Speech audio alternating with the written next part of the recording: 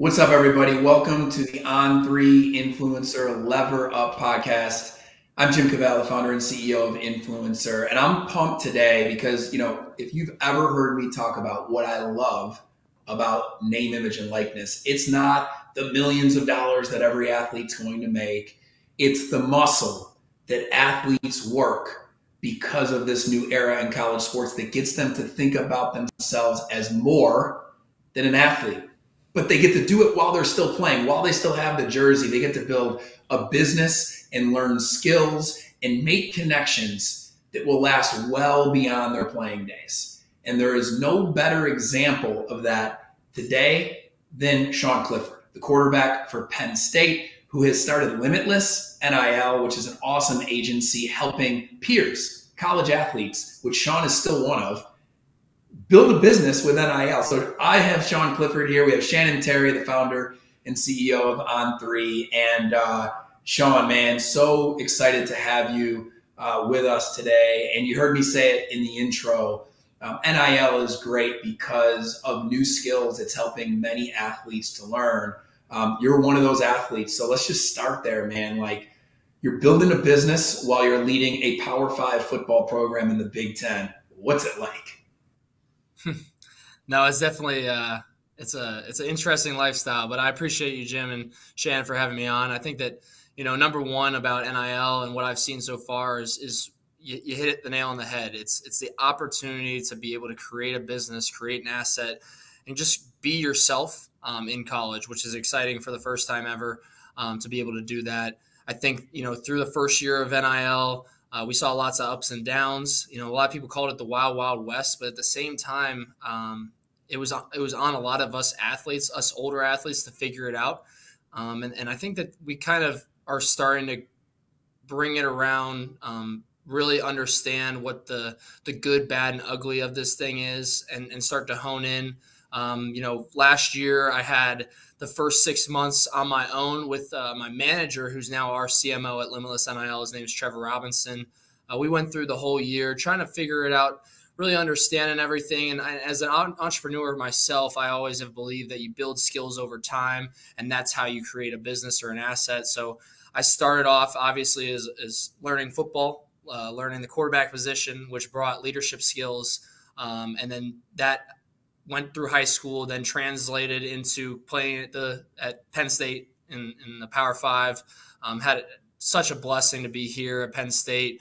The fans, the electricity of the stadium, everything about it is just so fantastic. And then obviously with NIL dropping, I was in my third year starting. So I've kind of built all these skills, and then I was able to convert finally on the name, image, and likeness, did really well. And not to toot my own horn, but was able to create a steady revenue stream for myself of over 6 figures. So I figured that, I now have built enough skills up to then hone in on other people's brands and other people's name, image, and likeness. So that's when I created Limitless NIL.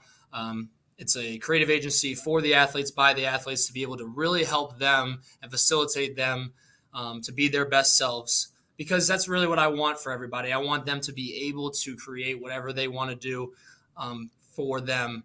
And that's the blessing that I have been able to do over the past few months with Limitless. Just understand, build, and grow every single student athlete that comes into our agency. We now have over 40 student athletes as clients, expanding at a high rate, and now going to be taking on a lot new endeavors as I graduate here. I already graduated with my first degree, but now getting my second degree in broadcasting, and then moving on to the next level, and then obviously into the working world as well. So really excited about NIL, really excited about sports in general. I think that it's very new, but a lot of opportunity, and a lot of opportunity specifically for student athletes, and putting that power to them is the most important part. Yeah, Sean, unbelievable story. You're in an incredibly rare position in that, you're not just looking at this for the opportunity for you personally, which has been great, but you're looking to serve others and build a business and potentially a long career in NIL. So when you look, I know we're still in infancy stage here. When you look at these next 3 to 4 years, what do you think the biggest potential in NIL is as it relates to your organization?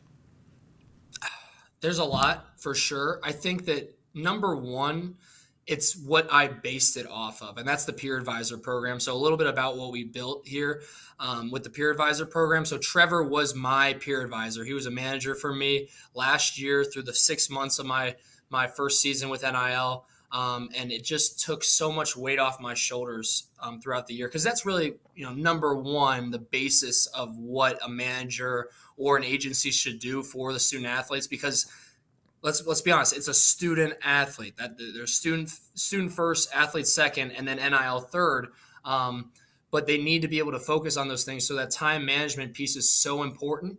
And I think that that's the one thing that we honed in on really well. We created a system of students and student athletes combining into one to be an internship-based peer advisor program where the peer advisors learn how to pretty much just grow as a manager. Not negotiating deals specifically. That's what the agency does for our student athletes, but at the same time, able to help with scheduling, able to keep them on their deliverables. And as this thing grows, develop a relationship that honestly can last a lifetime, because that's the coolest thing. My peer advisor is now our chief marketing officer and one of my good friends. And I see it all the time with all the peer advisors that I've talked to, and also the peer advisors that are with the athletes. I hear stories from the athletes all the time. They're talking about how, I just met my peer advisor in person for the first time. It was so cool. Or, my peer advisor did this for me and it's really set my brand up for success. It's all about education, and it's all about enhancing the student athlete's experience, and also bringing the student into the picture, just a student that's there to learn, and just give them a bit of a different experience. And it's also, humanizing the student athletes as well, able to show their personality, show what they do outside of their sport. Because I think that, with so much going on in the sports world, sometimes people forget, that we are people too. And I think that with this program, it's something that I'm very proud of. We've had a lot of success with. That's, just one thing that I think that we could build on over time. But something I'm super proud of, and is really like the core of Limitless when I think about it.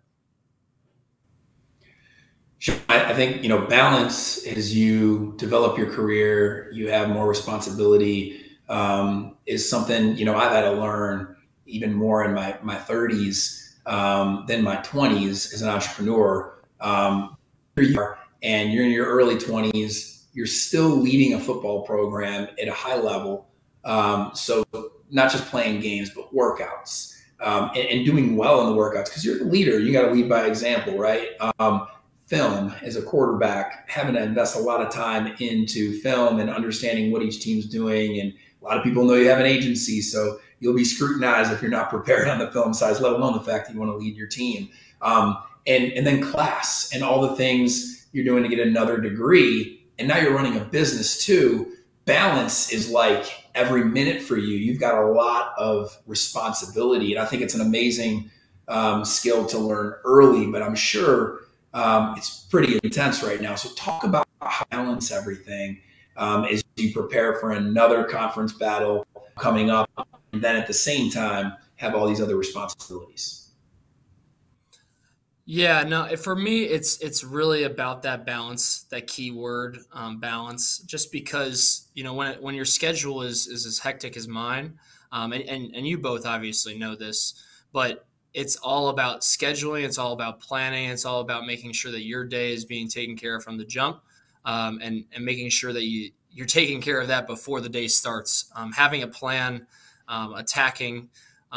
From the minute that you get up, and it's really easy when you're passionate about everything that you do. And that's the one thing that I've realized, it's a Monday and I'm getting up at 6:30, starting my day out with emails, and then, hopping on calls at 8, having team meeting at 9, going throughout the day up till about noon. I'm usually taking, doing Limitless stuff. And then once noon hits, have lunch, and then flip it right over to Penn State and football, getting my 2 hours of film before practice, hitting practice, and then getting my film afterwards. Because like you said, Jim, I have to be a role model for my team.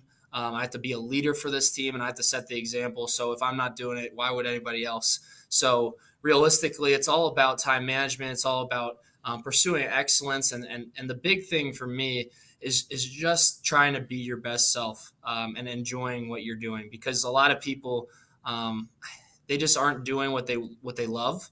And the one thing that I know is I love sports. I love relationships, and I love the leadership aspect that it brings as well. So it's one of those things where, as a student athlete, you have to schedule, and you have to plan, but it's just a little bit on steroids. But at the same time, in my head, if I can set the example for one person and change somebody's life, it's a win in my books.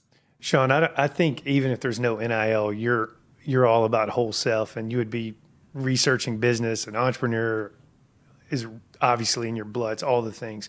Here's my take on it. I think one of the big positives of NIL is that athletes now, they're more apt to like start reading and learning and digging in because there's real money involved. I'm curious, and you give us a seat that we don't get. You're with another 100 athletes, 90 athletes, plus the other sports at Penn State, and probably even other schools. Are you seeing athletes now spend more time, pay attention more in classes, reading more current events, just trying to be more than just an athlete because NIL is a motivator to do that? Are you seeing a fundamental change, or no? I'm just curious. Absolutely. I think that's number one. And there's two sides to that story. There's the present of what we're living in right now, and then also the future. And I can speak on both. So for example, for the present, I tell this story specifically because it's funny, and I know he doesn't mind me telling it, but Jair Brown, he's a safety for us. He led actually the NCAA in interceptions last year. An absolute stud of a player. He was actually our first client at Limitless, believed in us, and one of my best friends. But Jair and we refer to him as Tig, but Tig was talking to me, and he came up to me. First thing he said, and this is when I knew NIL was really making a shift in college sports, is he came up to me, and I thought we were going to talk about coverage or the practice or whatever it was, but he came up to me and he was like, "Hey, you see that new place downtown? It's brand new and it's for lease. Is that something we could get into? Some real estate is something that we could check into?" And I was like, whoa, Tig, you're telling me that you want to get an investment? You want to do investments now? And really, that right then and there, I understood that Jair had been with us for about a month, and I was talking to him about my own entrepreneurial journey and what I was doing, but already just from talking and sharing and being more businesslike outside of the facility, instead of just playing video games or just hanging out, really educating yourselves, the possibilities are limitless with what student athletes could do. So that was prime example of the locker room shifting from what are you doing on a Friday night to how can I invest? How can I do this? How can I build an asset in college? Which is super impressive on Jair's part to realize that and really try to change his life. And then I think the biggest thing and the thing that's not being talked about is the future of NIL and the future that it brings for college athletes in their futures. Because it's always the talk is once your sport is over, you have this identity crisis. But that doesn't need to be a thing anymore, because for myself personally, I'd love to play in the league for 15 years, be Tom Brady, have a bunch of Super Bowls. But all I know in the back of my mind is whenever this sport is done, I know that I am going to be completely fine with myself and my personal mental health, because I just am so passionate about not only football, but also Limitless and other ventures that I have going on. So just being able to surround myself with different things and stimulate my brain all day with a bunch of fun different things, getting to talk to fantastic business people like you and Shannon and Jim here. I mean, it's just an absolute wonderful opportunity to be able to set yourself up for the future, and not only set yourself up for the future monetarily, but more so for your mental, because that's something that everybody talks about is once you're done, it's that that depression or not finding yourself. And now we're able to really do that in college and set yourself up for the future. And that's what the public needs to understand the most, in my opinion, is this doesn't need to be all about money. This needs to be about student athletes being able to find themselves outside of sport. And that's for me, that's been the best part by far. It's funny. Your game at Auburn, I was fortunate to be on the sideline and watch you guys come down and get a big victory over the Tigers, and get a opportunity to work with both schools, both great programs, both so much history. That game, actually, I don't know if you knew this, Sean, it was the first time that Auburn had ever had a Big Ten team play at Auburn. So you're the first and only Big Ten team to play. But my wife came with me, and my wife's a big NFL fan. She's from Boston, big Patriots fan.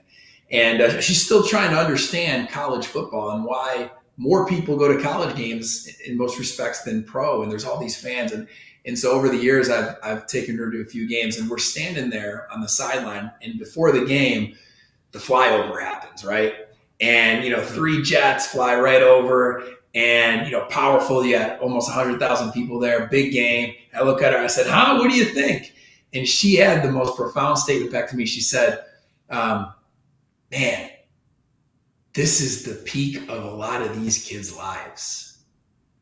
And, I think we overlook that a lot. I think we dehumanize college athletes a lot. I think we forget that from 18 to 22, some of the things that you experience when you make it to the level you've made it to could make it tough to top by the time you're 22, and you still have, if you're fortunate, 60 years left. And then you look at mental health, and you look at what's going on right now in society, and there's a lot of contributing factors. It's not like this is the only one, but you could see how an athlete with an injury who didn't pan out and becomes that athlete that never made it, or an athlete that was projected with 5 stars but doesn't end up at the chart, or whatever it is, could be in a state of depression. Social media contributes to it. There's a lot of other things. Talk a little bit to athletes right now about what you just said, because I think it's powerful. It's like you're more than an athlete, and now you actually have a chance to practice that while you're still playing, and that could help you get through the transition that all of us who played college sports struggled to get through, because our identity was with our position that we played in sports. Yeah. I think that, your wife kind of hit the nail on the head there. It is the peak of a lot of people's lives. And it's hard not to say it isn't, because think about it. You're playing in front, for me, I cannot thank Penn State enough. I can't thank the fans. I can't thank coaching staff, the program, the teams that I've been on. I can't thank everybody enough. The experience that I've had in college, being able to play in front of 110,000 people, the game that I absolutely love, and I dreamt of for years and years and years when I was a young football player. Tough to top that sometimes, but at the same time, I think that with what I'm doing now, it has completely changed my perspective on those moments, because it's not downplaying those moments whatsoever. Those moments are fantastic. Those moments are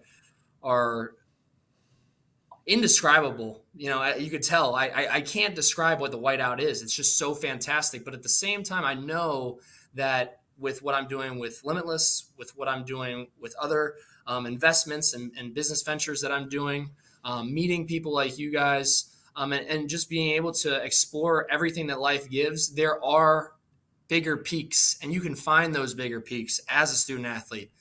It's just tough sometimes, because sports is what we do. We're told that we're student athletes all the time. You have to act this way. You have to do certain things on time all the time, schedule your day out, and everything has to be about sport. And that is true for sure. To be the best that you want to be, you have to separate yourself. And I'm not downplaying that whatsoever. But in that free time, instead of just playing video games, or instead of just stimulating your brain on your phone or on social media, there's a lot more to be able to find yourself with. And NIL has presented that opportunity to all of us as student athletes to really explore that. And I think that, a lot of the money has come into play when it comes to what gets the news and what doesn't. But the big key here is that student athletes can monetize their name, image, and likeness, but more so they can build their name, image, and likeness, and make strides to become better people in their next endeavors past sports. So I think that NIL is the best thing to happen to college sports, in my opinion, because it opens up a lot more for student athletes specifically if taken advantage of. You just kind of segue, I think, into my next question. So what's the worst part, the worst thing about NIL? I mean, because, there's no question. We're big proponents of the opportunities it provides, the unintended consequence, too, of the whole education and life skills development. All the things are off the charts. But what's the worst thing right now? Because we're still in this, inefficient marketplace, and there's a lot of things going on. What's the worst? Yeah. I think right now it's lies being told, or I think it's got to be a little bit too of the egos that are being built in the high school era, in the recruiting area. That's the part that is a little bit tough right now, because you see it and you got to recruit hard, but now you're telling kids that they might get a certain amount of money if you come here, and the collectives are playing to pieces as well. So it's with the younger athletes that I worry sometimes. How is this going to play out? Because it just gets it's nerve-wracking a little bit, because schools are able to kind of talk about what their NIL at their school looks like specifically, and a lot of it is around money and that value, because it is important. Let's not be wrong here, but at the same time, I just hope that as student athletes and young high school athletes, they understand that there is more than just the money. Building your brand and creating an asset, because the problem is that the coaches, Coach Franklin will be a ride or die for me till the day I die. But the thing is that once I leave here, me as an athlete doesn't need to concern him anymore specifically. He has other things to worry about, as he should. So realistically, it's about building yourself up, so that way when that time comes when you do leave, and if it doesn't go the way that you think it should, you're prepared for that. And I hope that high school athletes are preparing. I think that there's a lot of good people out there educating high school athletes right now, but that's the only part that worries me a little bit. All right, so we'll wrap it up, and I got a question that I've always wanted to ask you. We've talked about it a little bit before. I talked about it a lot this past week. I spoke at the Michigan Sports Business Conference about this, and we had Hunter Dickinson talk about it a little bit with me in the athlete's chair and perspective, like you are. But from my perspective, your last answer has a lot to do with setting unrealistic expectations for future college athletes and the danger in doing so. We saw the post on July 1st, 2021 by tens of thousands of athletes, which basically was a viral post that was reposted tens of thousands of times, and it said, the NCAA is allowing me to make money with my name, image, and likeness, and so I want everyone to know my DMs are open for business, right? Like, as if a bunch of money was just going to show up the next day, and NIL is that easy.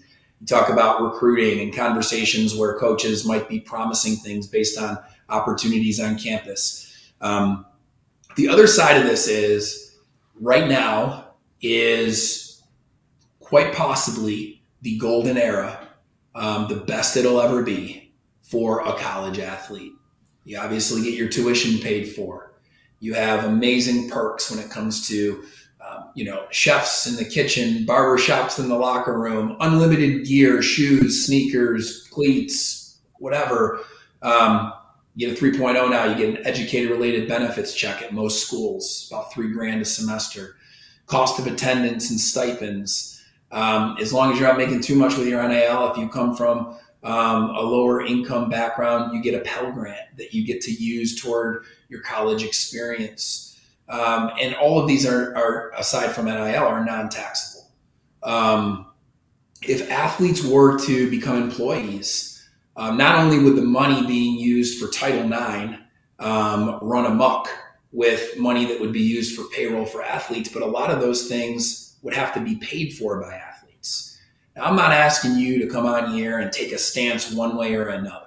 I'm not going to do that to you right now. But what I do want to ask you to do is talk about what you and other athletes are aware of in this conversation, because I think some athletes might think having employee status is a good thing when actually it could be a very bad thing. And, the one other thing I didn't mention that's really important to this before I have you answer the question is, right now, in addition to all those perks, all that tax-free stuff and NIL, you can be a free agent every year and join the transfer portal. But if you become an employee, you can be terminated if you don't perform. So add that to all the factors I mentioned. But what do athletes know? What do you know about that? What's the conversation without me or anyone else in the room about becoming employees amongst athletes? Yeah, I think that there's a steady diet of it in the summertime, in the downtime during the end of spring ball, conversations like that coming up. I don't think it's something we need to worry about just yet. Just because there's so many moving parts, and you really do want to keep it as a student athlete.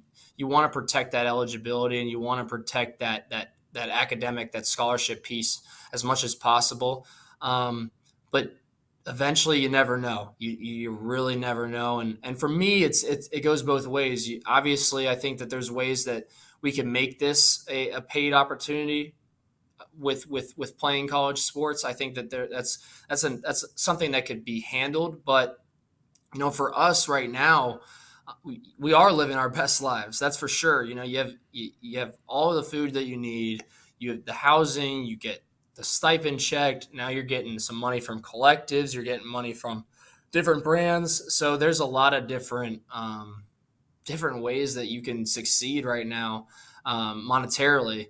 So I don't know what the complete answer is. I know that we need to, it starts in the roots of education, because realistically, every college student needs to learn more when it comes to finances. I think that that's one of the keys that is going to need to be relayed more in college is educating people a little bit more on real life, instead of just, what happened in 1855 or whatever it might be. But I think that that's kind of where we're heading. I think it's also a little bit, one of the things that we talk about is establishing yourself as an LLC or a business, because you can do that. Creating specifically your brand as a business. So that way you're separating your brand and your identity. So that way, if anything would happen with that brand part or that business part, you're prepared for it, and you can kind of fight that legal battle or anything that might come up separate from yourself. I think that will help as well. I know that, when it comes to, for example, international students, I know that that's a conversation piece right now is can they create an LLC so that way they could get paid in the States and then, contract themselves out as an employee for their own business. That's a piece that we've talked about in the locker room with our, the guys from Canada and the guys from, not from the United States. But realistically, it's not talked about enough yet. And I think that the education piece definitely needs to happen. I know that Penn State does a really good job of bringing in some specialists and people that, specialize in those specific areas. But I think it's just building on it over time and really educating. No doubt. Well, I appreciate you making time for us. I know you're getting ready for another big matchup in the Big Ten. And, it means a lot that you would share some of your off the field philosophies, I think not just with our fans, but also other athletes to see. I think there's a lot to learn from this. So really appreciate you making the time for us, Sean. Yeah, unbelievable job. And I just have one question for you. So you graduate, well, I know you're graduated, but any thoughts of coming to work for On3? I think we could maybe get something done. I know a guy there that maybe can pull a few strings, but you have an open employment career with our company anytime, young man. Unbelievably impressive. I appreciate that, Shannon. I really do. Anytime. I'm being serious right now. Jim's gonna give you my phone number. We're gonna talk. You got to come work with us. Hey, I'll just add that to the slate of things that I'm doing right now. For sure. We're talking. Unbelievable. Yeah, I love it. All right, thanks again, Sean. Good luck in your next game, and we'll talk to you soon. Thank you both. We appreciate you tuning in to the Lever Up podcast, available right now on Spotify and Apple Podcasts. So make sure you subscribe, and make sure you subscribe to both the On3 and Influencer YouTube channels, where you can catch all the video content, cut-ups, mashups from all of the Lever Up podcasts. And of course, follow us on Twitter and Instagram as well at On3 and at Influencer. Thank you so much for tuning in today, and stay tuned for more great guests to come on the Lever Up Podcast.